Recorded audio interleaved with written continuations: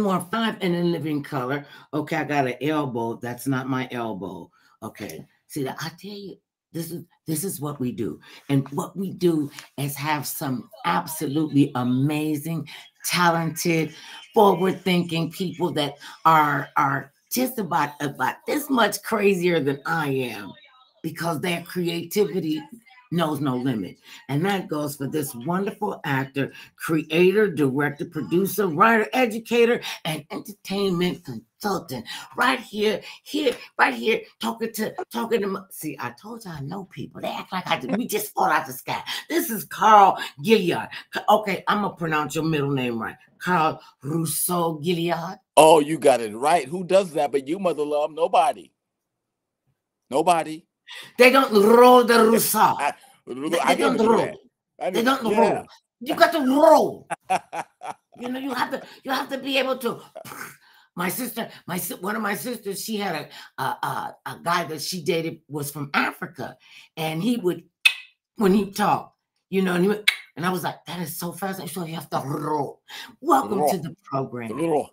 Thank you. I'm glad. I'm very happy to be here, Mother Love. Thank you for having wonderful. Me. And you know who loves us? You know who loves you and I besides God and the Almighty? Because we his favorites. That's right. Miss Cynthia Busby of Busby Promotions. That's my Cynthia Busby. That's my girl right there. We got some history. Right there. Long way. She makes sure that we stay connected. And this has been such a wild ride since we last spoke. I mean, we done been through COVID-19, people dropping dead like flies, conflict is all over the world, and you still find the beauty in the world and continue to create. Indeed. Continue to create. So let's get people caught up on who Carl Gilliard is and how come you do what you do. Okay, let's start I got one. Let's start with this one. What was Carl like when you were like 10, 11 years old? What was that young fella like? I was living in Chicago. Mm-hmm. That was 1969, thereabout. Mm-hmm. 68 was the year we lost Dr. King. In fact, I was just talking about that to somebody earlier today. Mm-hmm. I was a heavy-set little boy that loved movies. Mm-hmm. I mean, I loved movies. I would spend hours in the movie theater in Chicago watching the same doggone movie over and over again. That's a true story. I would go Chicago has, L trains, and I would get on the L train and I would ride it from end to end. And then I would get off in downtown Chicago and walk around downtown, going to Marshall Field, going to different stores, SS Kresge. Chicago. Remember SS Kresge? SS Kresge. Go in there and buy me some penny candy. And then I would go to the movies and sit there and watch James Bond, Jack Lemmon, Sidney Poitier, Walter Matthau, Peter Sellers. I mean, that was my childhood. And that was enough. And I'd go swimming with my little friend, at Abbott Park on 95th and State, 95th and, State, I think it was, Abbott Park on the south side of Chicago. Mm-hmm. And, play baseball, all stuff little kids did. The innocent thing, TikTok, all we had to do was play with each other and run up and down the block and fall and hurt ourselves and get back up again.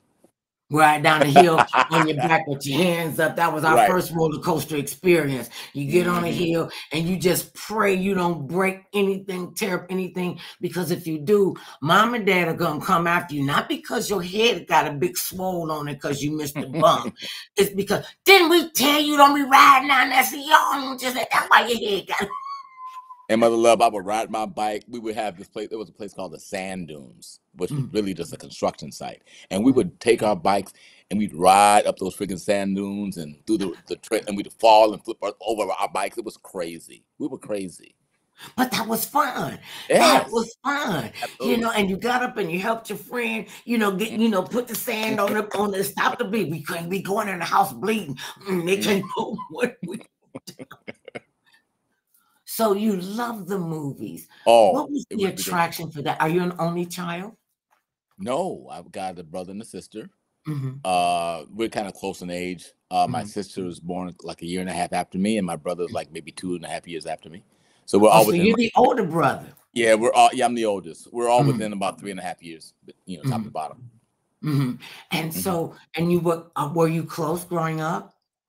Yeah, yeah, I think we were. I mean, I think my brother and sister are closer than I was to them because I was a very independent kid, and my mom would let me go. As I mentioned to you, I would just go to the movies, and I would just go, and she kept a tighter rein on them, so it kind of created somewhat of a separation between me and the two of them. But we are, close family. We, love. Yeah, because you got to set an example. And she's like, wait a minute. I got one independent out of the three of y'all. Let me pay attention to them. And that's a good thing. When did you know that this was going to be your passion? When did you realize that I think I can do this? Matter of fact, I know I can do this. I was fascinated with films going back to even before I was 10. I might have been 4 or 5 years old. But I never saw it, I guess, as a reality. I remember one time going to the principal's office in second grade. I was 7 or 8 years old, and I got into trouble. And the principal said to me, "What?" Because I was trying to talk my way out of trouble. Principal said, "What do you want to be when you grow up?" I said, "I want to be a comedian." I was like 8. I said that, a comedian, because I watch, all the TV shows, Red Skelton and Ed Sullivan, and and I would see all these comedians. I love stand up as a young boy, but I love the movies, the entire industry. But I think that when it came down to me really seeing that I could do it, because I knew I wanted to do it, but I think the connection with really wanting and thinking that I could do it happened in stages. And the first time was in high school when I saw Cooley High, and I saw Glenn Turman. And I thought to myself, when I saw Glenn, I said, wow, he looks a little like me. And that's where it started. I think that was the first part. And then the second part was once I got to Michigan State. I went to college. I'm getting ahead of myself. I started doing theater in college. And then that was another step. And then there was another step after that, where I just came to visit LA and decided I was going to come and go for it. That was around 1986 or so. So there were several stages to it. You said, that's it. This is what I'm going to do. Yes. What was the reaction if and when you told your family and your friends that this is it, going to LA, and getting ready to do the doggone thing? Well, yeah, good question. Mother Love, I lived in Kalamazoo, Michigan, which was the last place I lived before I came to LA. And I had a job working for Pepsi Cola, and it was a good job, making at that time good money. And when I shared with my mom that I was going to leave that job and move to California to pursue acting, she thought that I was a little out of my mind. She did. He did. And I said to her mom, I said, "Mom, I'm going to California, but I'm going to get a job when I get there. I'm be doing sales, whatever I'm doing, but I'm going to do it in California." So I'm doing theater, which was my plan at the time. But by the time I got my first role, and it wasn't even a big role, it was like an under 5 or special business thing on a soap opera. She saw me on there, and from that point on, she was on board. My mom, it didn't take her much. She saw me on that TV show on the soap opera, General Hospital, and she said, "I'm in." See, and I didn't have a line. It was just like you could see me, but it was nothing. No, it was something. I mean, it was keep that fire. It was enough to keep that fire burning in your belly. But it was enough for her to see, I guess, that I'm gonna get behind my son, and she's been on board ever since then. And somewhere in the back of her mind, she's like, "This is my child, and he has just done lost his mind. I got to stay close to him. I got to support him in this because I will not allow anybody to hurt him because I know that." Touched in the head. That's what they used to tell me. She touched in the head. You can't say things around her because she recollect everything. No, I don't. No, I don't. Just for that time. And so you felt like, do you still love comedy? I do. And I always say that, maybe one day I'll try stand up and I'll go someplace where no one knows me. Maybe I'll go to Anchorage or something. Come a little closer to the mic for me. Maybe I'll go to Anchorage, Alaska or something. Okay, wait, hold up. Wait, Carl. I just got a question. Okay. You from Kalamazoo, Michigan, I might get the connection of the cold, brutal winter that you would want to go to Alaska. But how does one jump from Los Angeles and stand-up comedy? And I think I want to go to Anchorage, Alaska. I don't think anybody has ever said that. It's kind of like a joke because I'm afraid to bomb. So if I'm gonna bomb in front of people who don't know me. I know no one in Anchorage, Alaska. That's the whole little. See how that was a bad joke, but that's what no, it wasn't. They're gonna know you're not. They're gonna know you're not. You have no choice. You cannot bomb. I think when people say that, it's that they haven't come into the comfort zone to, as a stage performer and as a one-person stage performer, especially doing comedy, to make people laugh that you don't know, and you don't know what they're going through, and they don't know what you're going through. Because the best comics come from the greatest pain. That's true. In fact, I'm gonna digress a bit. First of all, I have a lot of admiration for stand-ups. Mm-hmm. I mean, a lot. And then you just talked about the pain. I'm jumping around a little bit, but I did my own series. Mm-hmm. And episode 204 is called I've Got the Funny. And in that episode, I get challenged by a friend to do stand-up. So I have to go around and get advice from people on how to do stand-up. And what they talked about was what you just said, which was you got to turn your pain into the funny. Turn your pain into something that, makes people laugh just by telling the truth, telling your story for real from your heart. And people who do that successfully are, in my mind, geniuses. And open geniuses. Because some geniuses want to keep it close to the vest, and you can't know my secret. You can't know what it is that I do. Or if you find out who I am, you're not gonna like me because you're gonna know that I'm Spazzo from the Zazzo land. Make it funny. I did a whole episode about that in my show. And that's important when you see, because you've been doing this for quite some time, and you are just as fresh today as you were the day you said, "I'm going to LA." You better watch out. Yeah. So God has preserved me, Mother Love. God has preserved me. Now, see, I wasn't gonna get into that part yet, because this is a good time, because a lot of people, especially at this time in our lives and what's going on in our country, in the world, in our families, in our careers. I mean, it's like being in an episode of ER, NYPD, Blue, X-Files. You just pick one. Crazy town. And we're just getting flung from one side to the other, and we're all looking for some sort of balance, some sort of sense of, okay, well, maybe I am crazy, but I'm not crazy like that. And I know that when we pool our resources together, we can work together. What do you see that we need to do? Because you deal with human emotions. What do you see that we can do as a collective to say, okay, we can get off of this crazy train, and we can? Well, nobody asked me, but since you just did, I think it's to me, in my mind, it's quite simple. Is that we need to take a mirror check, look in the mirror, and get a handle on our triggers. Okay, and we need to allow people to be who they are, which is really what we do as actors. Is our unique voice and emotional voice is something that only we can bring to the world within the context of a script or a story, right?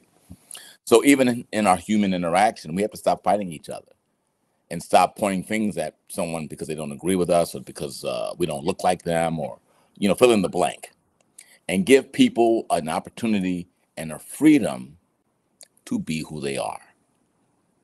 And don't allow ourselves to be triggered by media, by the blogosphere, by cable news. I don't care. All of that. Sure, have your point of view, be who you are, and stand in that. But also give people the freedom to do the same thing. Love each other, because I always say that, and this kind of goes to your point too, Mother Love, we have much more in common than we have differences. And I don't care what the differences are. What's happening now in our country and in our world is that let's say with 90%, 10%. We're blowing up that 10% when we have the 90% in common. Let's focus on the 90% and let people be who they are. So okay, no one asked me until you did, but you know, that's my answer. Wait, I don't think you got the memo, sir. Cynthia did not give you the memo. Don't be trying to do logic and make sense on the Mother Love show before 8 o'clock Eastern time. See, because that people won't get a headache. They don't get a headache. What did he say? It was that simple? Is it that plain? I mean, I want people to accept me like I am. So what's wrong with me that I can't accept you and love you or not love you as you are? I want to be treated that way. What? See, so you made a really good point right there. Y'all. Y'all know the memo. You can be doing logic and making sense. You made a huge point right there because it is simple, because we all want that. And we need that. Who doesn't want that? And we need, it's not, and it's a want and it is a need. Right. That's one place, you know, they say, know the difference between a want and a need, right? Right. This is love and communication and compassion and sympathy and empathy for first for ourselves. We won't even look. And when you say take the mirror check. So I told you I didn't come up with this. I'm not that clever. Carl probably started that. Okay, look at the mirror. Maybe I didn't. Okay, well, I'll take credit for it. Okay, for Mother Love the Mirror thing. When you do, and when you're honest with yourself, you know, they say the biggest lie you can tell is the lie you tell yourself. That's and right. And that mirror test, that is extremely humbling. Okay, they had to come and get like 2-3 shovels to pick up my wet chocolate that just like melted completely. You just saw toenails, and the top of one of my wigs was just a wet. It was just ridiculous. It was insane, and it was so healing. And when you did your mirror test, what did you learn about Carl? And how did he change? You know, Mother Love, as you know, the older we get, hopefully, the wiser we become. And our wisdom comes from our ability to see ourselves and learn from our mistakes and our experiences, right? So, you know, I'm progressing and getting better every single day. But at this point in my life, I've never felt more, not just assured, but also know the power of God that lives within me and know who I am, bad and good. And actors who are doing their job embrace even the bad stuff because you need it to work and to be effective, right? So for me, I love the human voice. I don't have to agree with you. It's not important to me to agree with you. And I'm very, very passionate about the things I believe in. But also I love to hear other people talk about what they're passionate about, you know? So I forgot the question. Did I answer your question? Did I answer her question? Yes, you did. I asked, well, you gave me part of that, and I appreciate that. And I was asking, how did it change you after you saw you did your mirror test? And what did you learn about yourself? Well, I learned that I am a bit of a strong personality. No. But how to also, you know, channel that properly.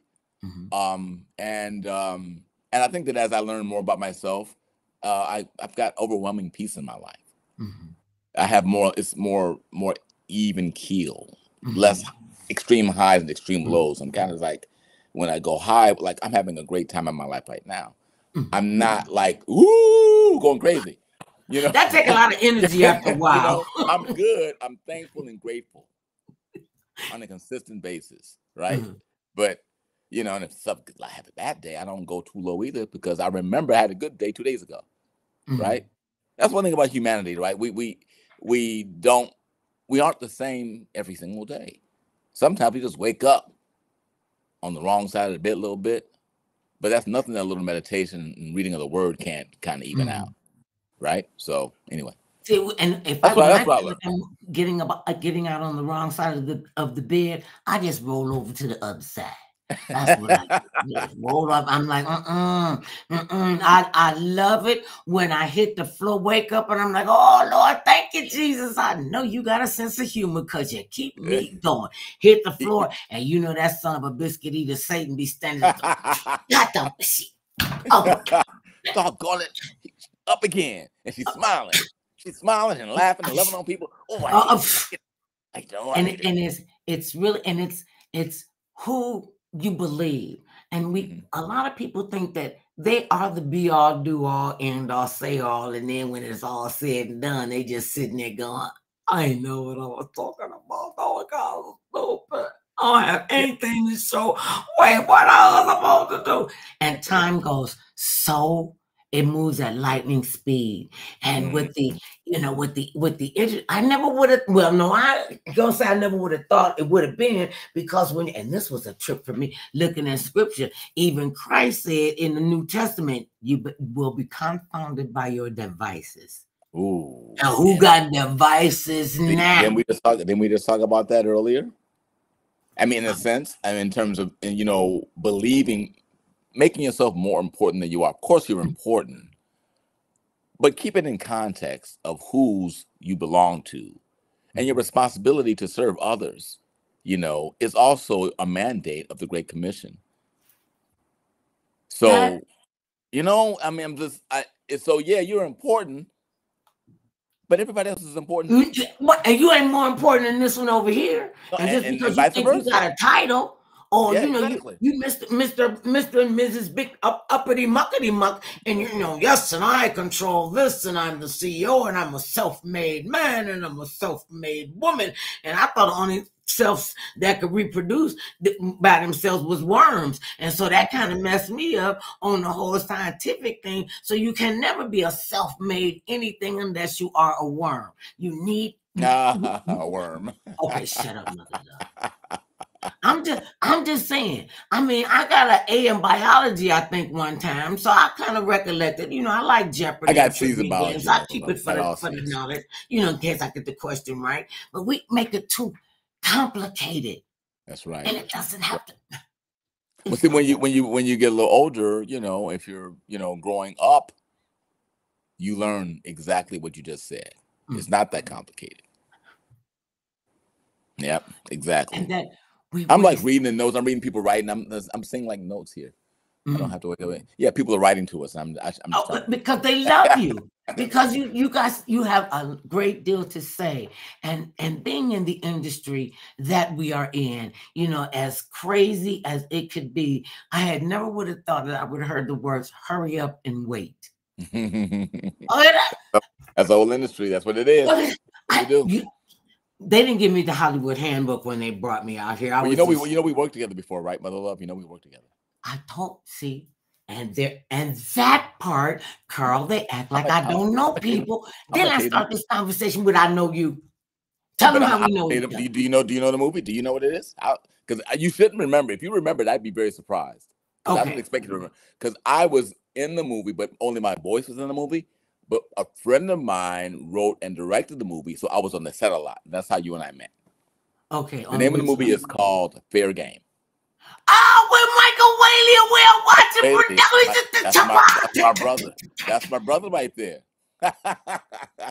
Okay, and tell him he need to call me and get on this program, because I know him and his wife and his kid, they probably grown and got 15 kids, and ain't call Auntie Mother Love. They just kick me to the curb. I'm just a step host to them. I'm just, and they know I love them. And his wife and I, we from the same city and everything. And that's the price. He treat me like a step host. Yes, they do. You know what? I'll make sure. Did you say I made the poster? I made the poster. Of course you did. And I was on that set all the time. I was in it like, wait a minute. Remember the beginning of the movie, there were these phone calls? I think it was with you, right? I think so, yes. Yeah. So I was one of the phone calls. My voice. Because it was like my psychic hotliners. Right. That's what it was. I told y'all I was a movie star. People don't think they think I just fell out the sky. Out the sky. And most kids think that adults and their parents are like we're born grown, that we didn't have a childhood, and you just happen to appear. and kids will cut you to the quick.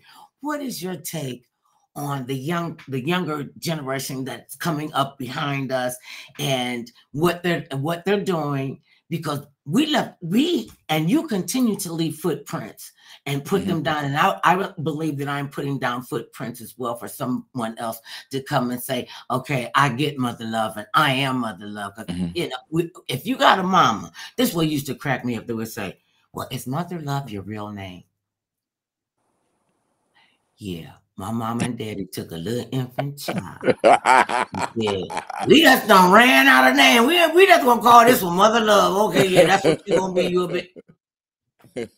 It cracks me up. I never get tired of it.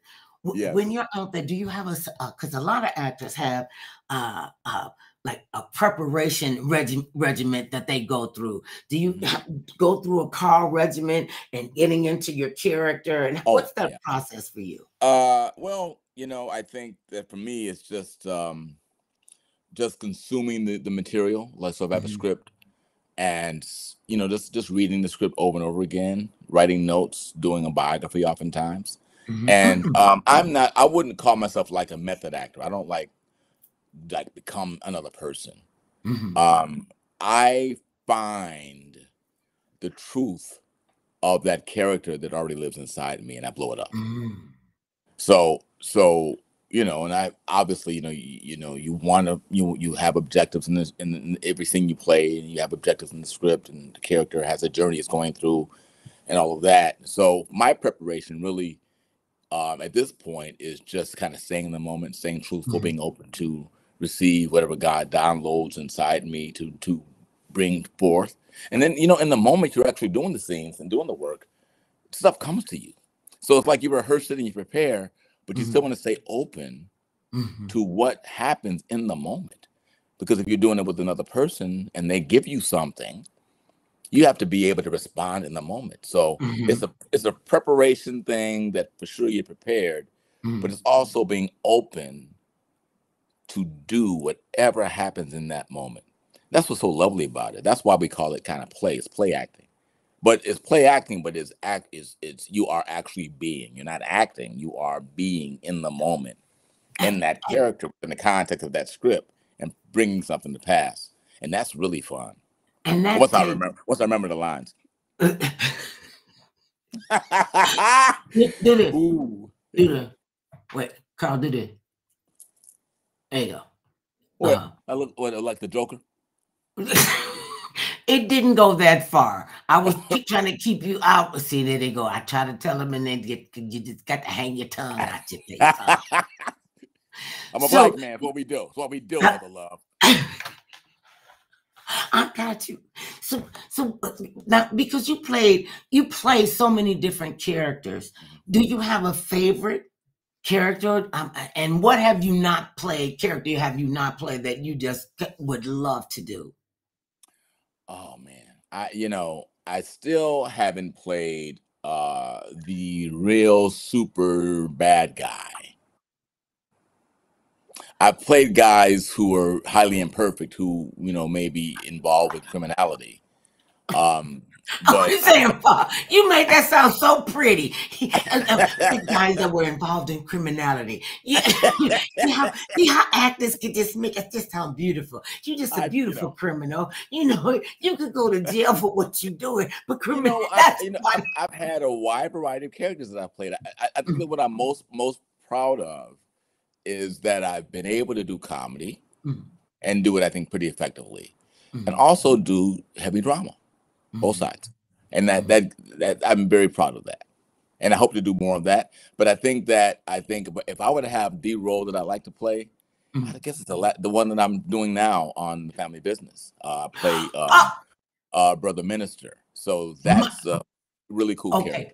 I'm glad you brought it up. I didn't want to seem like a groupie and a crazy person, but that is my new favorite guilty pleasure. Oh my God, LC. Oh my God. LC, and the kids Orlando and London and Paris and Brother Minister. Oh, and that's a pretty cutthroat. Don't let Brother Minister fool you. He is a scheming, conniving, and you do it so very, very well. Miguel Nunez. Oh my! What's his name? Harris. He just acting a plum fool, and I don't know why he want to go up against the Duncans. What is wrong man. What? Okay, I'm sorry. I just hilarious. It's a little show I just happen to like, and everybody look real good, and they dress real nice, and they're real dangerous. The fun show to work on. You really. Y'all, I'm telling you, and I watch these shows. One of my favorite genres of movies are gangster movies, and I like procedures, and you know the cop and robber and all of that. The Duncans, and we done seen some bad ones. You know, American Gangsters. What a month! I love that movie too. I love that movie. Oh, my favorite. This is my favorite scene. And I feel so honored and humbled to say I met Denzel Washington. Like, what you mean, man? Personal, like this, like right here, and he hugged me, and he had dirt all over him. He was coaching his son's little league baseball game. I said, I don't care what you got. If you don't come over and hug me, for all the chicks that will never get this close to you. And your wife Pauletta, she liked me. He put dirt, and I was a happy camper. And to be able to see and Ruby D. I love her. I met her too, though. Cowboy crap out of him. I don't care what you do. I don't care who you think you are. You ain't gonna pow. And that one slap. And she wasn't but this many tall guys, but you know what? I felt that sting every time I watched that movie. I was like, you don't play with your mother love like that. That was movie has a lot of great scenes in it. When the Duncans came out with The Family Business. Oh yeah. What is it like working on that show with all those? Absolutely, every one of y'all are talented. So much fun, and it's fun because it's such a juicy show with all these different twists and turns in it. And what makes it so much fun to work on, the people. When I say that, and this is not an exaggeration. The cast, the crew, the producers, everybody is so nice. It's like really a family. You can tell. It's like really a family. So that part, I mean, everybody's like, I came away from this show with several new personal friends. Miguel's now a personal friend. Ernie is my big brother who's done whether he likes it or not, and Sean Ringgold, we've all become like this family. Valerie Pettiford. I mean, everybody, I could just go on, which is, and you even go to do the makeup and the hair, and everybody is just fierce. Wonderful. And the prettiest people you ever see. Everybody's pretty on this show. Everybody beautiful. Even with a gun. Behind the scenes. Everybody pretty on the show. It's just a wonderful place. It's a blessing to work on that show. Okay, and you know what? And I'm just gonna say this because you own the program. You know these people and the producers and all the wonderful people and Valerie Pettiford, who does not. Don't even get me started. Who does not get her due in this business? She's incredible. She is a brilliant actor. Ernie Hudson is a brilliant actor. You are you are brilliant. It's not just like, they're beautiful people. You can see the camaraderie. You can see the family. You can see, I was kind of upset when they kicked Harris out, but then I kind of wasn't upset when they kicked Harris out, because he deserved to be kicked out. And that, that's a friend of mine. Miguel and I are friends. Yes, great guy. And y'all see this one. I know that you guys are doing a great job, especially if it's people that I know, and I can get completely out of that space. And I'm completely out of that space, and to be able to see how open if anybody looking, I don't be plugging a whole lot of stuff. Yes, I do. I shamelessly plug everything that my friends do. Yes, I do. The family business. Oh, and please tell them for me, and then we'll continue with our, we'll continue with our regular programming after Mother Love get unstuck off of the Duncans. So they can act like they won't have a season 5, 6, 7, 8, 9, 10. But I can tell you, there will be a season 5. I know. I can tell you that. Okay. Yeah. I can tell you that. That's not a secret. I can tell you that. So then that means there'll be a season 6 because there are every one of you are so distinct and so fluid with each other. There's no way they can't. I'm not. And listen, I just want to know. I gotta say, y'all hair and makeup people are awesome because Rio have a different color hair, like it grew it out of his head on every scene. I'm like, you know what? And for those of you who don't know, y'all gotta watch it. The Duncans named all of their kids after the cities they had. How cool is that? And I caught on to that the first episode. Other people didn't know. Other people didn't know. Other people didn't know. Okay, you didn't.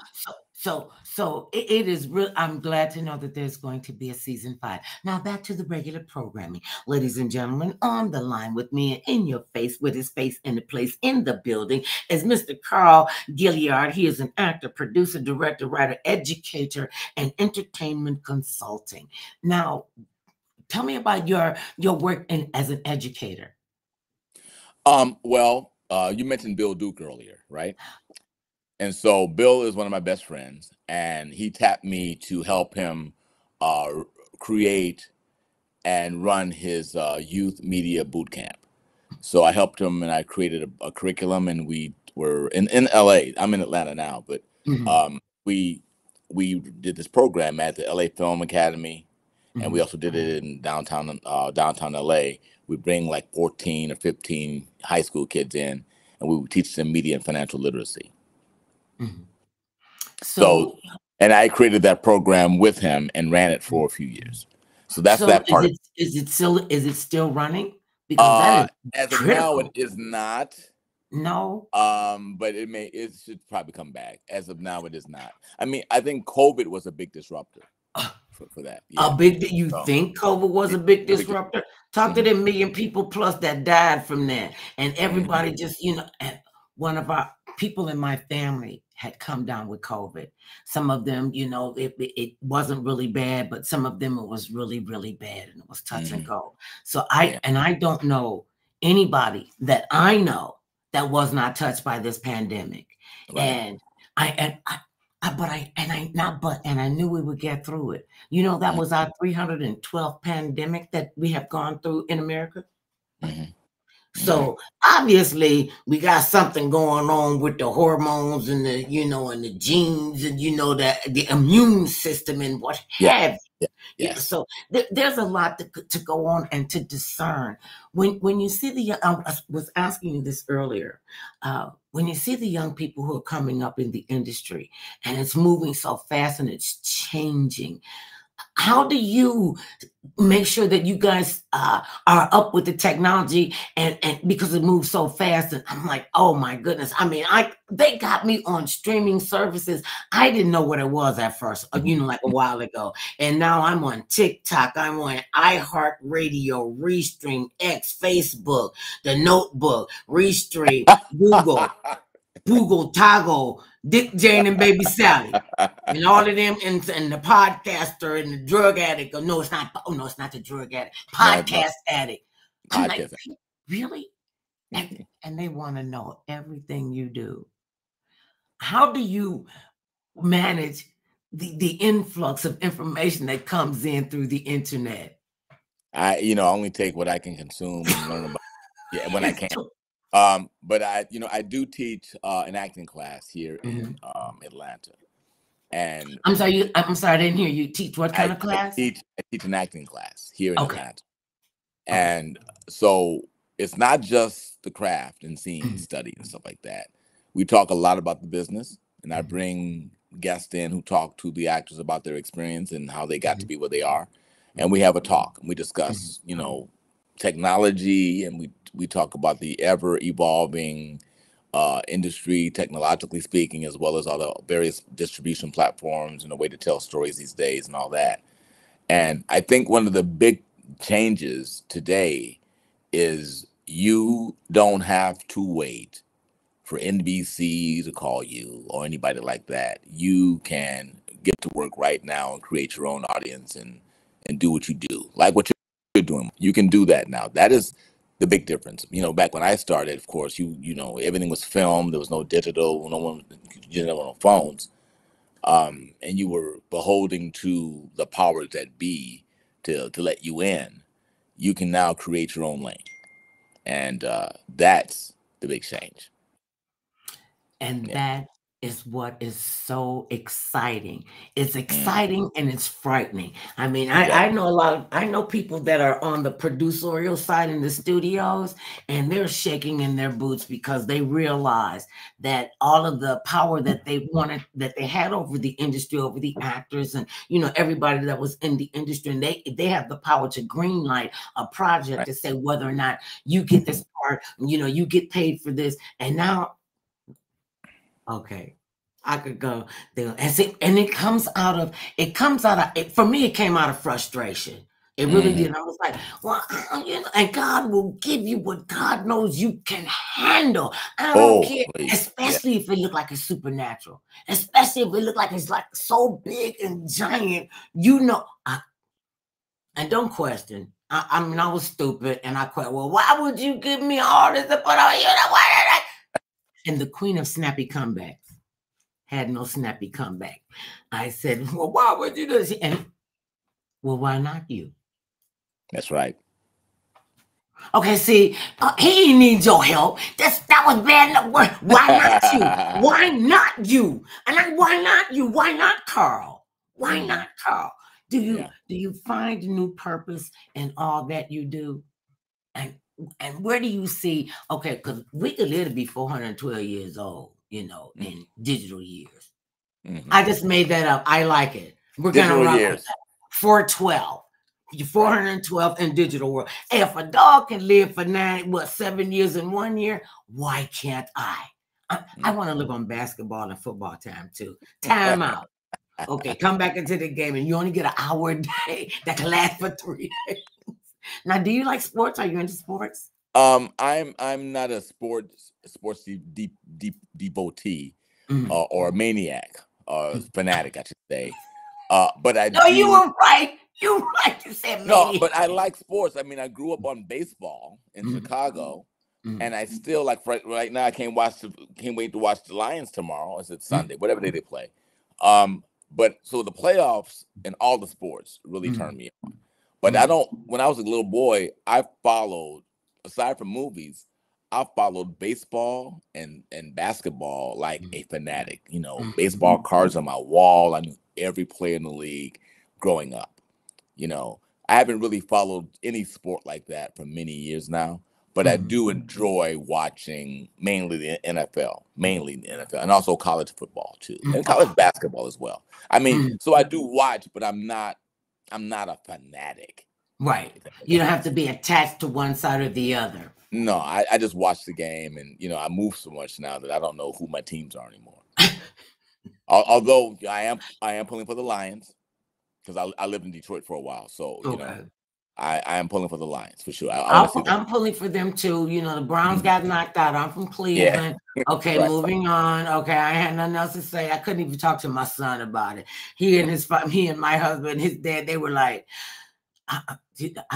Mom, I can't even talk about it. I just can't. I mean, he was just, and we've been living in California for the majority of his life. Are you from Cleveland? Cleveland, Ohio. I told you, Michael Whaley. His wife is from Cleveland. I know him. I know their kids. Yep. I met his mama, and she liked me. Oh my God, I love his mom. Aren't they beautiful? They are. I call them Black Kennedys. The Black Kennedys. And they are beautiful. And people would think I was crazy when I would say, the 44th president, Barack Hussein Obama, two-term president, his beautiful wife, Michelle Obama. I always said that they knew who the Whaleys were because the Whaleys were before them, and they took several pages out of the Whaley's book. Yeah, that's Michael Whaley. Well, yes, I know you. I know you. He treated me like a step host, but he knows step host. Yeah, step host. They treat me like a step host, step sister, step neighbor, step neighborette. They just, I got people to come to my house and they'll take stuff like, oh, that's nice. I like that. And they take it over to their house. Like, They don't tell me that they're taking it out of my house. Isn't that called stealing? And so I go over their house and they don't even try to hide it. And I go, oh, I got an aqua brush just like that. Oh yeah, I got this one from your house.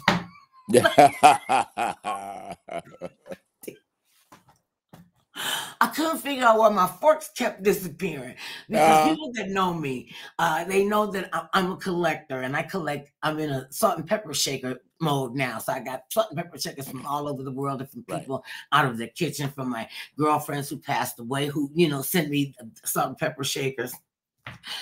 And they send me forks and, special forks and whatever. So my fork, I kept saying, and I know I had 16 forks over here, right here. Now, how come I only got 8 left? And then go to the house and listen. They say, and my son, oh my God, he is so good at that. He told me, you and my daddy don't need all this. That's why I got all these kids. They come into our house like a Shea Mother Loves general store, Shea Mama and Pop's general store. We had a pantry. And I'm from the projects in Cleveland, and I did not lack a lot. My mother had a pantry, so there was no reason for me not to have it. They would come in, they could smell a royalty check coming. You got relatives that can smell your royalty check coming. Do I smell it? You got relatives that can smell. But I sure see them when they hit my account. I feel good about it. Wait a minute, what did you say? What did you just say? When they hit my bank account, I feel good about it. Oh yeah, I wish mine would hit my bank account, because our son can smell royalty checks coming. It's like, Mama, where you was on so and so, you should have some royalty checks coming in. It's like a 12th cent or something. Cracks me up. That's all fun. And what are you gonna do? Kids are useless after a certain point in your life. I'm just telling you. Teenagers make you understand why some species eat their young. Because remember when you were a teenager, were you a problem teenager, Carl? You taking too long to answer. No, you should ask my mother, because I don't think I was, but I had some issues. I had some issues as a young kid. Like when I was 5 years old. Don't judge me. I started a fire. The neighbor's garage. I set it on fire. Carl, because at 5 years old you thought I was playing with matches. And said they do it. Did your mother know this? Did they find out? Of course they did. My mom and my dad knew about it. And when I remember, this is gonna sound like it's abusive, but I mean, I was 5. This is what we did back then. My dad whipped me so bad and put me in the closet. Yeah, that was. I don't think I was in there long, but I mean, I was in the closet. I mean, it was like maybe a half hour. I don't know, 20 minutes. It wasn't like he kept me there all night. But I mean, he threw me in the closet. Wait a minute. I remember that. Wait a minute, you got put in the closet after the whipping? After the whipping, yeah. Not that was good. And see, back then, when you were getting that, when you got to adulthood, would you have ever thought that was child abuse? Well, some of it was. I mean, according to today's standards. I don't look. I'm not going to be politically incorrect. I'll just say this. When I did something wrong, my parents took care of me. With my little butt, and I turned out just fine. I'll say it that way. And you didn't do it again. You might have did something else. I did not start that was the last garage on fire. No. Yeah, that was the last garage. You learned from it. Then, when we were growing up, they had just started the child abuse hotline. And we had to be teenagers, well into, and our mother would say, I used to tell her all the time, I'm calling 696 kids on you, but you just treat me so bad. She said, here, call them. Please call them. Call them right now and let them know they're not just coming to get you. Y'all come as a group. They come get you. They got to come get your brothers and sisters. So now my brothers and sisters hate me. Why can't you just shut up? Why you got to be telling mama you going to go? We don't want to go to the farm. That was enough. The psychological effects that your parents could have on you. Did you remember ever getting set up for a whooping? And you knew it No, was I just think, you know, what I thought about when we were just having this discussion is that, you know, today fear is played as a negative, but you see, reverential fear is productive and grows character and teaches you respect. And so I had a fear of my parents, but it was reverential fear because I love my parents, but I reverenced them and I believed them and I knew that they wanted the best for me. So, you know, even though he threw me in the closet, I knew what I did. You know, and you I didn't carried feel that lesson with abused. I you. mean, I knew what I did. And that's Even what at made me times. think about it. You know, I look back on it and I think that he might have done that, put me in the closet for me to sit there and think about it for a little while. And that's exactly what I did. Cynthia Busby is throwing out a question. I'm saying, what advice would you give to a more seasoned person who would like to get involved with entertainment? Do you suggest keeping your day job along with your search? Oh, that's a good question. In front of the camera, behind the camera, should they learn skills for the whole production, theater, and film? Can I answer that? No, you can. Yeah, of course you can. This is the whole point. Well, Cynthia, that's exactly what I did.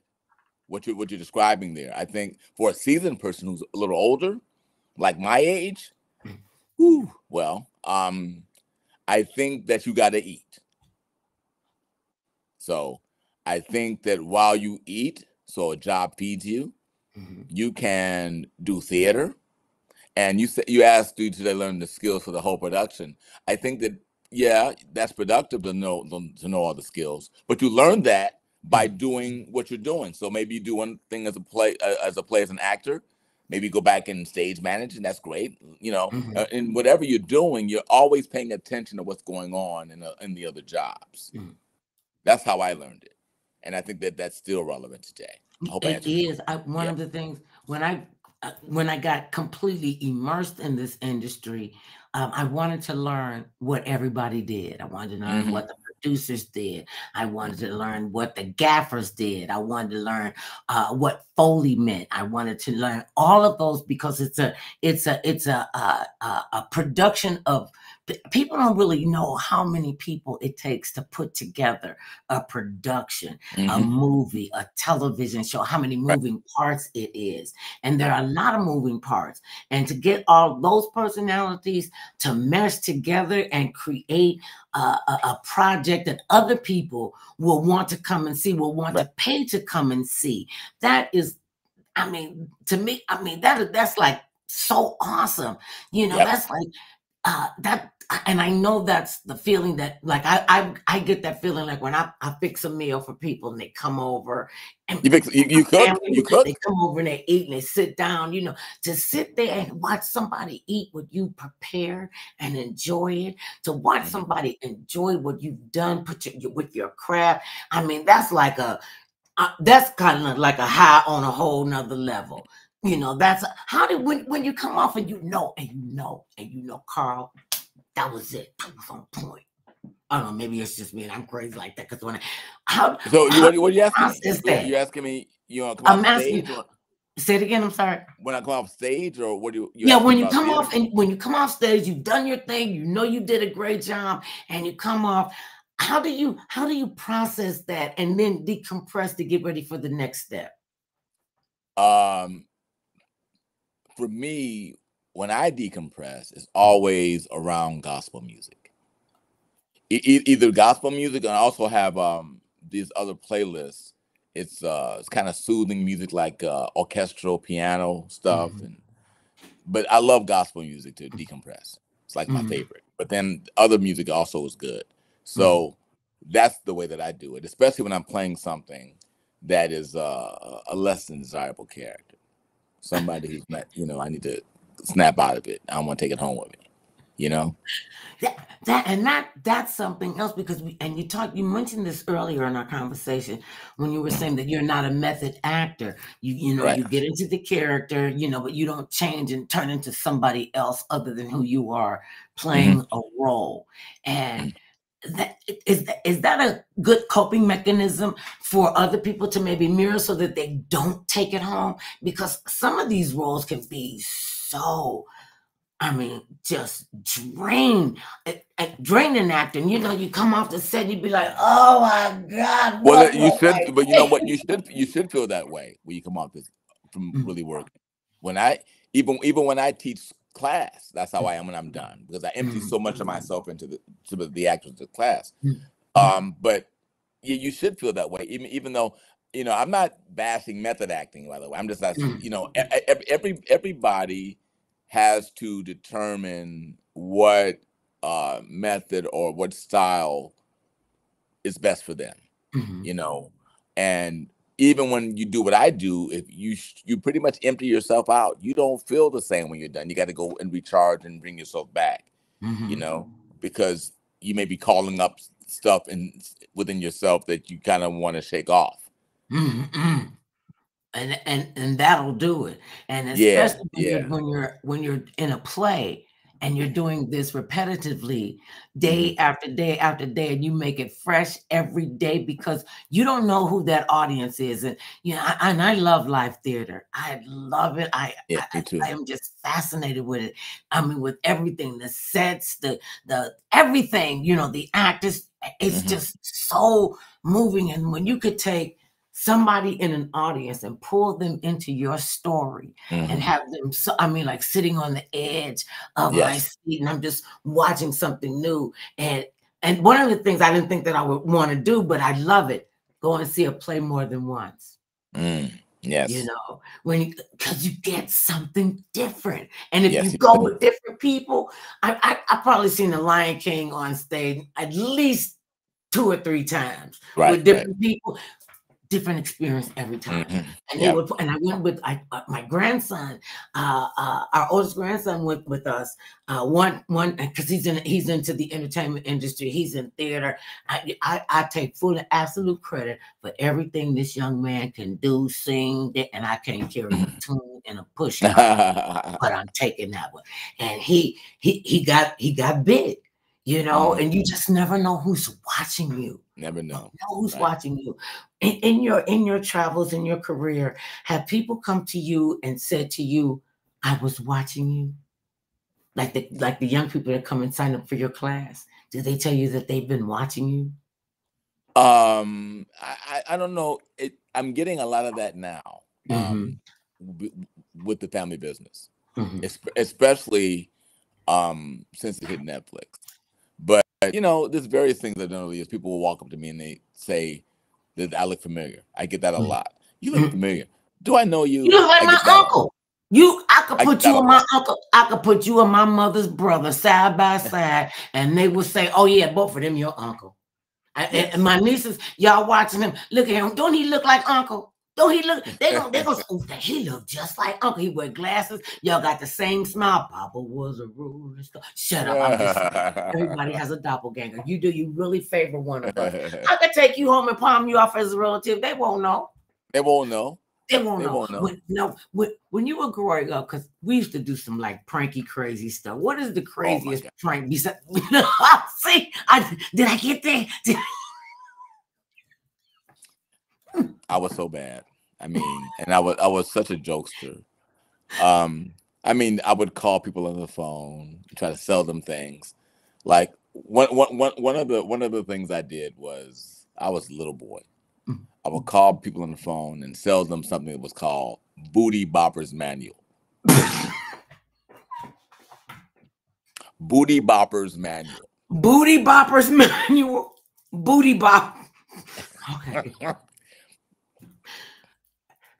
Okay. Booty Boppers. And Booty Boppers Manual was a manual that had all kinds of different turds from around the world. Different what? Turds from Persia, turds from China, turds, doo-doo. Will you? You know, I thought I heard him say that. Doo-doo. I mean, poop around. Doo-doo. Okay, but isn't it all the same in humans? Doo-doo. Isn't it all? And did you sell any of them? Did they actually? No, I'd hang up. I'd hang up. You know, I'd hang up. See, now, was that out of your sick, twisted young mind that you did that? Yeah, it was. I was a little boy. I was, when you're a little boy, doo-doo was fascinating. Doo-doo and passing gas. When you're a little boy, please. Listen, there's nothing more TMI than one of your male relatives coming to you like this is a normal thing. Come, look in the toilet. Look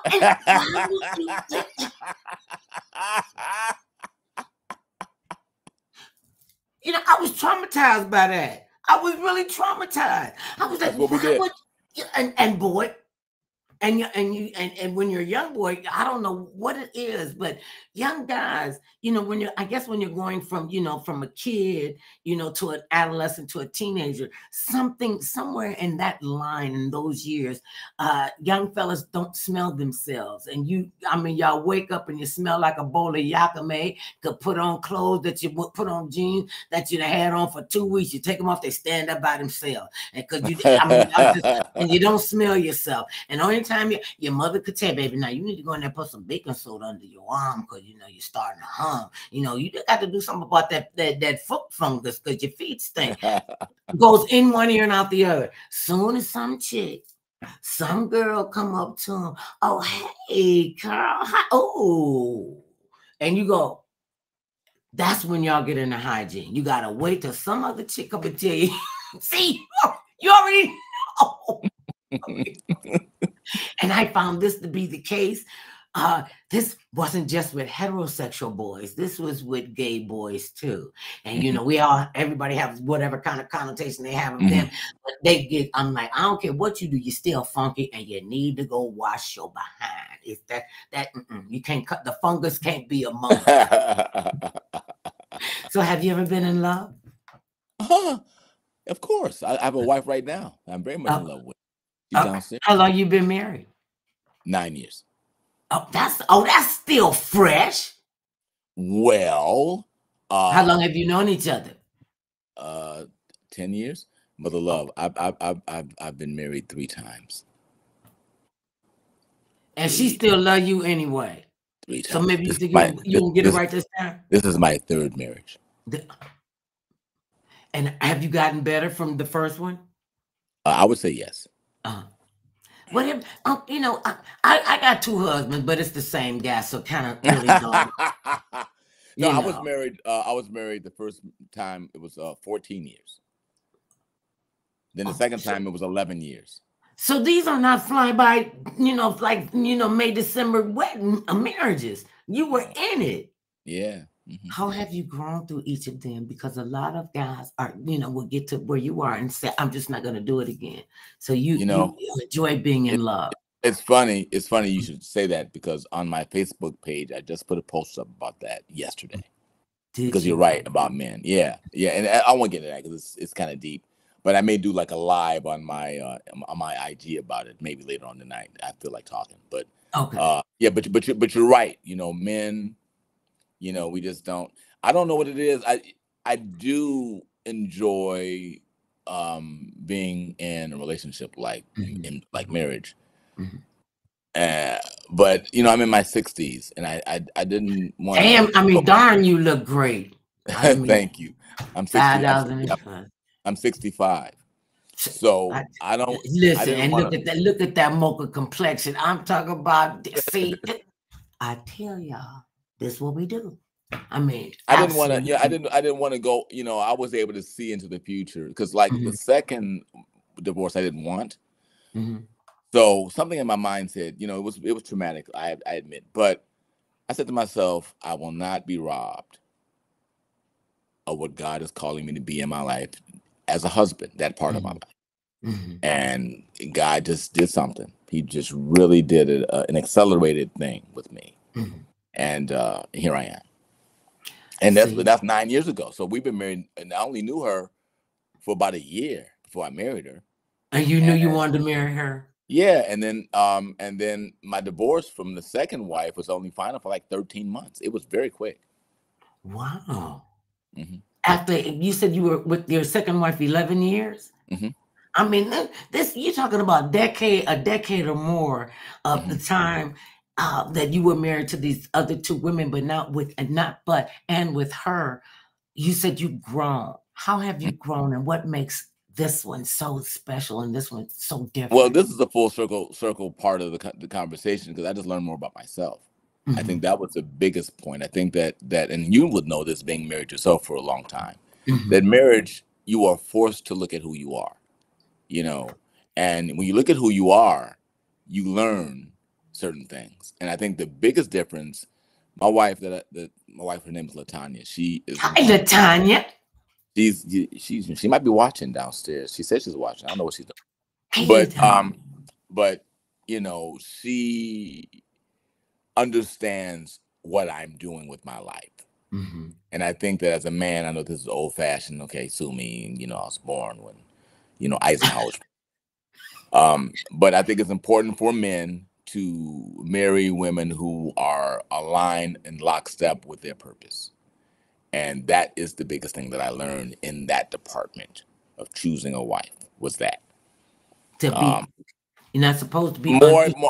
I'm a lot more confident in myself, a lot more assured of what I'm doing, and it's not even aligned with money at all. It's more aligned with purpose and who I am as a man in my heart.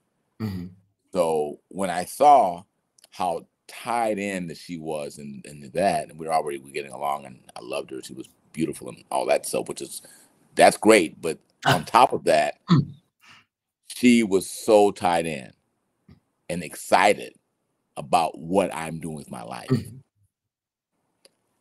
Help me, purpose partner. You see, I said I can't leave her on the market. You know, I can't leave her. I mean, I had other opportunities. I mean, I had other. You know, I'm just saying that I couldn't leave her because, and she wasn't. She didn't know what she was doing. She was just doing it. Yeah, and making all those changes, just being herself. How did you meet? We met at a Kwanzaa party. A Kwanzaa party I almost didn't go to because I was tired. But something made you get up and go. Yeah. Was she already there? Yeah, I get there. She was already there. Okay. And I went there with a date. I had a date. So I get there, have a date. I was dating this other girl, really nice young lady. She was really nice. She was. And LaTanya walks up to me and she says, "Hi, I'm LaTanya Black. I'm your Facebook friend." And so we were connecting on Facebook, and she recognized me from across the room. And I was with this other young lady. I introduced her and I said hello. And I noticed that she got some nice legs. I noticed that. And I also noticed that she was a beautiful brown babe. I like brown babes. You like brown babes. And so when she walked away, I said, "Oh, she got nice legs." I just made a marker in my mind. And then I went home that night and I looked her up on Facebook. Sure enough, we were connected. And I made a mental note of her so that if I saw her again, I wouldn't know who she was. And then some months later, a month or two later, the young lady that I was seeing, we like really just suddenly broke up. It was nothing really that was wrong. We just broke up. I went home that night, got on Facebook, and LaTanya's little green light was on, and I started talking to her. And that was it. 10 years later, and it's still going strong. It was actually 9 that we've been married. But yeah, but we just celebrated 9 years 2 months ago. Well, last month. Congratulations, because marriage is not for, this is not for the faint at heart. This is not for wimps, wusses, and chumps. And sometimes when you get into them, you realize you might be a wuss or a chump in that, and maybe that's not what you should have done. Well, you got to grow into it. You grow some. I see it this way: when you get married, you have to grow into it. It's like trying on a suit that's too big, but looks good on you, but it's a little bit too big for you. You got to grow into that thing. Or go get it tailored. And I'm not trying to go get no suit tailored because that makes me think, okay, well, something is wrong with it. And now I have to fix you. You better stop it. I'm going to fix him. He's going to be wonderful after I fix him. This is a grown man, and I'm going to come into his life, and I'm going to make it just so fabulous because I'm going to fix him and show him the errors of his ways and where he needs me to fix him. Well, that was my second marriage. I thought she was going to fix me, and when I wouldn't be fixed, and she got mad at me for not being able to fix me, and I think that was... that's a very general description of what happened, but that is pretty much what happened. And that's, that to me, that is a setup for failure. You cannot raise a grown person. No. All that they didn't get when they were being reared, you're not gonna come in and fix it. It just don't work like that. And you do have to grow into it, and you have to have enough, especially for longevity. You have to have enough wherewithal to understand and respect that things will change. Yes. You will change. You will grow. I mean, my husband and I. How long you been married? If he were not we've been married 37, 38 years legally, but we've been together 50. We just celebrated our 50th year on October the 8th last year. That's incredible. That's incredible. And we go through ups and downs and turnarounds like everybody else. I've been through hell and high water. You ever want to know where the phrase "kick me to the curb" came from? I did. He kicked me to the curb in front of my sister's house. My nieces was out there. Mommy, Uncle done kicked out to the curb. She landed on the curb. I was like, oh Lord. And my brother-in-law, he came out there and picked me up off the curb and cleaned my face up and blow my nose and everything, and kept on going. And we still going strong. You will go through trials and tribulations. You will go through the fire, and it's what you're gonna do when you get through the fire on the other side. That's right. Growing from that, and we're not having that kind of fire no more. Like that's the last fire we gonna have. Like you said, the last thing I burnt down was the thing. Learn from that. And oftentimes people that I know you on here listening. I'm getting ready to talk about you because you're not loving. She been married. She don't live with no man unless she married to him. And she been married a bunch of times. I just had to go back to calling her by her maiden name because I couldn't keep up with her. And she be turning them out. I mean, and they just love her to pieces. And I tell her, honey, you got short attention span. Why you keep doing it? Because I ain't finna live with nobody like my husband. But what if it only lasts for like a week? Cracks me up. And it is. This truly is an institution not to be entered into lightly. That's right. That's right.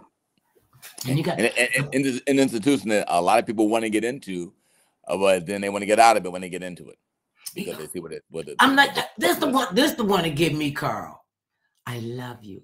I want to spend the rest of my life with you. Okay, now will you sign this prenuptial agreement just in case this doesn't, go all, like we wanted, and then I'll get what.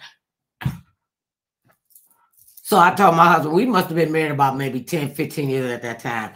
And I'm, we rocking and rolling, right? He been with me in the trenches. And I said, I think I need to get a prenuptial agreement with you.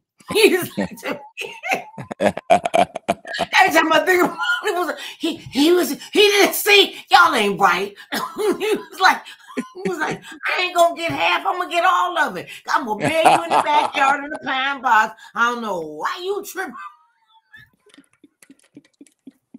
I'm just saying, we're just really being silly, but it's good to laugh. It's good to get it out. It's good to have you here with us.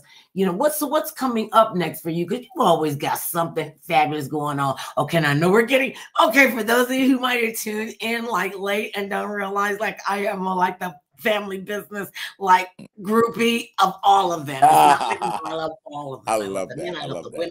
I love everybody on there. Tell the grips and gaffers I love them too. Well, I mean, I've got stuff all over the place. I just told you that I finished season 5 of The Family Business. I don't know when it's going to be released, but it will be released on BET Plus, and maybe after that onto Netflix. You can catch seasons 1 through 4 of that show on Netflix. I saw Cynthia ask about my class. You can go to my website, GilliardMedia.tv, GilliardMedia.tv, and there's a tab there for the class. You can contact me there. I don't have a virtual class. She's asking me that right now, but I do train privately, primarily audition coaching. But I have a couple of clients who I work with ongoingly online, but we have to determine what the objectives are first before we can move in that direction. I don't have an online class now, but that may be something that I do in the future. I have a movie called Silent Night in Algona. It's on pay-per-view right now. Silent Night in Algona. It's a World War II movie about prisoner training camps or prisoner camps from World War II in Iowa. We brought German Nazi prisoners over here during World War II. And it's a true story. I've never heard that before. I didn't know that either, but it's a true story. Ever. Yeah, it's a good film too. So it's on, I guess, all the platforms. You know, you can pay for it, whatever. Now tell us about 2 Degrees that's streaming on Brick TV. Yes, yes. So 2 Degrees is a comedy series that I created that is the first season anyway is loosely based on that second marriage I told you about. So the first season is loosely based on me going through that divorce and how the world saw me and how I acted during that time, which was outrageously silly and crazy. The show is a comedy, but everybody in the show plays themselves. So I play myself. Everybody else in the show plays themselves, with the exception of the lady who plays my divorced wife. She's played by the wonderful Shelley Robertson, and the name of my wife in the show is LaDonna. So it's LaTanya. Yeah, so 2 seasons of that show is on the Brick TV. You can get the Brick TV going to www.thebricktv.com. It's a wonderful platform. If you like black movies, the Brick TV, our show is on there, but they got all these black movies on there that I watch it myself all the time. I watch the Brick TV myself. I just kind of take an issue with black movies and us calling them black movies. These are stories. But what I want to say, because we don't call a movie with Leonardo DiCaprio a white movie. No, let me do it. You're right. It's more of an identifier for everybody. For example, Uptown Saturday Night. Let's Do It Again. Coming to America. They're just great movies. But they are great movies. But I want to see us. So exactly. But what you're saying is true. But I want the people who are watching to know that when you go on this platform, you're going to see stories, like you're saying, Mother Love, that feature us. The whole, and it's all of these movies that you either haven't seen in a while or you missed. And it's a great platform for that. And it's $5.99 a month. So, and that's Brick TV? The Brick TV. It's an app. Like, so if you have a smart TV, you can download the app and you can join it. Or you join it on your phone, right? Get the app on your phone and then transfer to your TV. You just went way over my pay grade. I got to get the people come and turn the TV on for me because they say you got to have all 4 of the lights touch. All the lights got to show up, and I can't turn the TV on. I can't turn it off. Then you got to have 2 or 3 remotes to try to work stuff to get to it. It's just, and I live with a gadget fanatic. Well, then you covered. Then you covered. Then it's too big. It's too busy for me. It really is too busy. I mean, I'm a grown woman. I'm somebody's wife and grandmother. I can't turn the television on. My grandkids have to get me on the the thing. It's okay. Now wait a minute. Don't sing that song. You don't know what they're saying. We just listen to the beat. Don't repeat the words. I know. I know you ain't supposed to repeat the word. I mean, I grew up in Motown. We knew all the words to all the songs, didn't we? Did you know all the words to all the songs? I tell people that, and I like some of the new artists. I really do. I think I would love Nicki Minaj if I knew what that child was saying. I don't know what that child's saying. It's out of my pay grade too, Mother Love. They go too fast and it's too busy. Remember when the Temptations and the Four Tops and and the Miracles, they could get out there and they had a 5-thing microphone and it's just them singing in the. Now you got to have fires and 11,000 people. I don't know where my attention should go. I'm like, it's like gives me flashbacks to the days of college. When you might go on a psychedelic trip. I'm like, this is just. It's too busy. It's too big. And then you think about this, and I know that you've been exposed to, the hip hop culture. All of us have been. And, when we were growing up, and you think about it, they're still playing our music. They sample all of our music. They sample everything. Exactly. They sample and they'll tell you, okay, yeah, we sampled that. Remember when we were growing up and you could hear the love song, you could hear Smokey Robinson singing Tears of a Clown, and it sounded just as good when you were 16 as it did when you're 30, as it did when you're 45.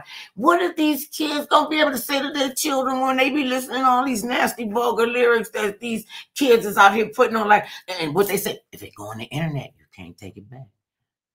Can you imagine?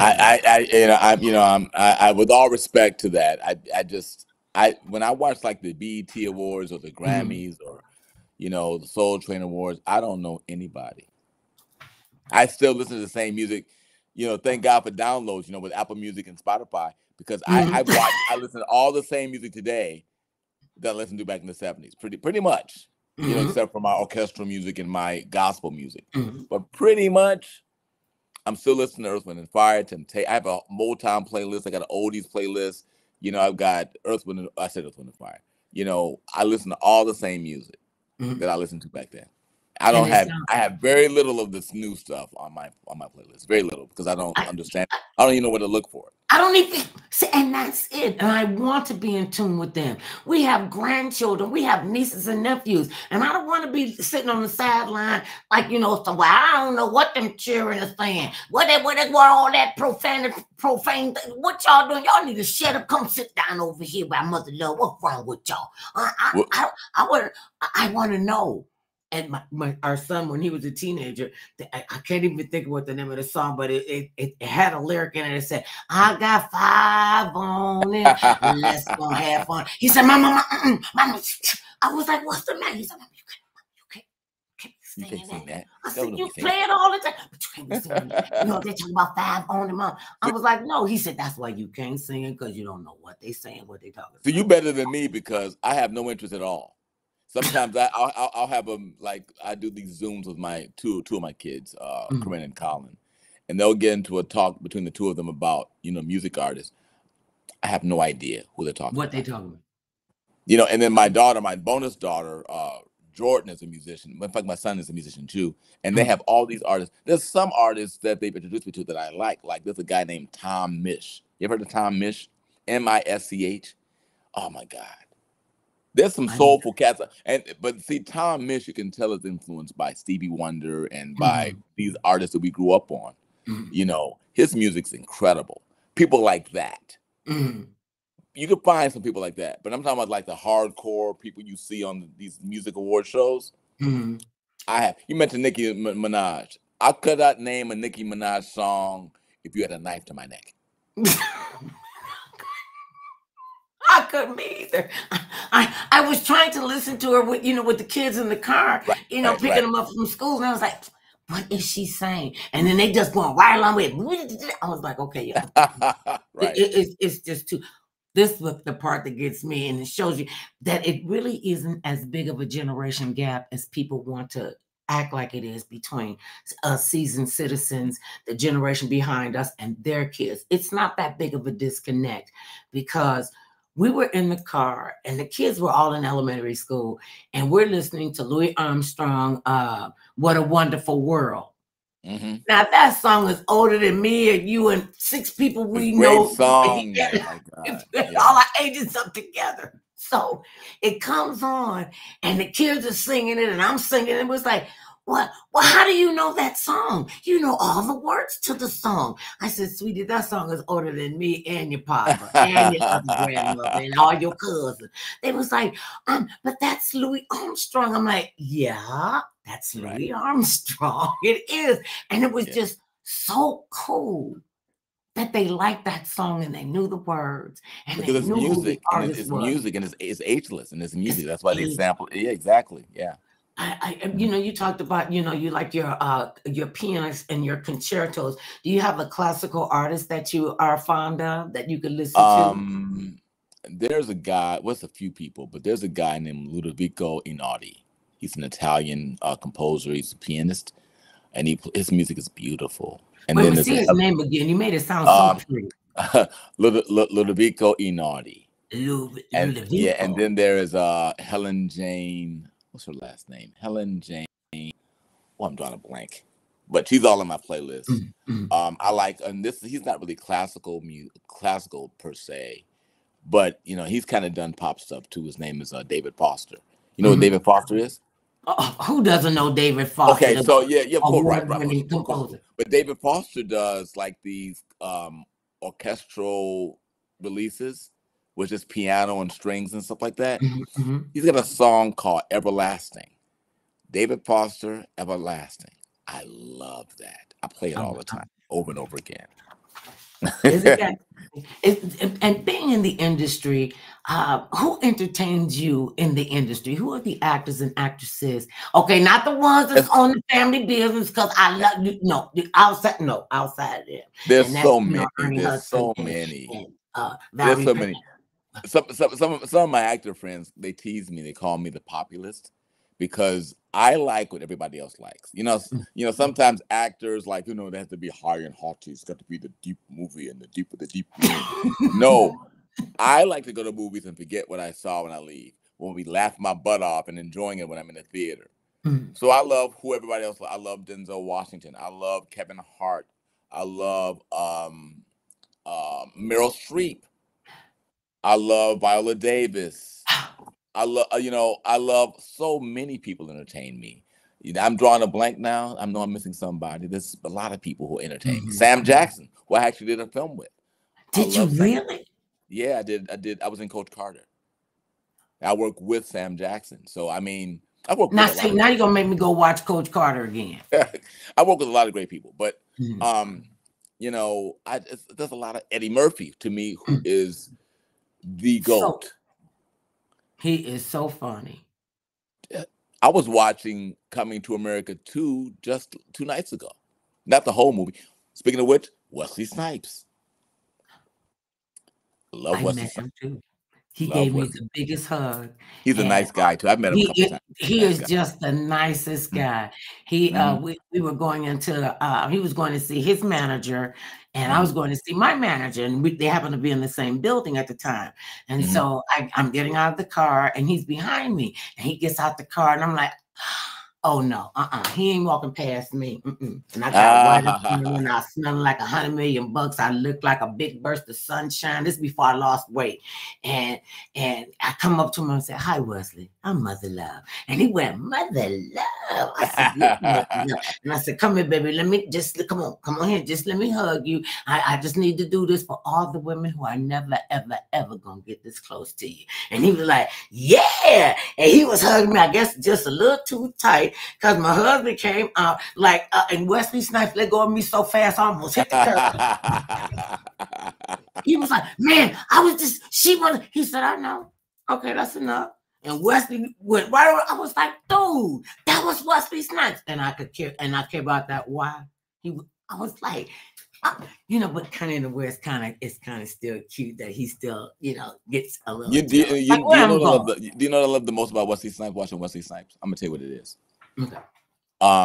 Wesley Snipes, and I don't want to get into too much hyperbole because then I'll think of somebody else.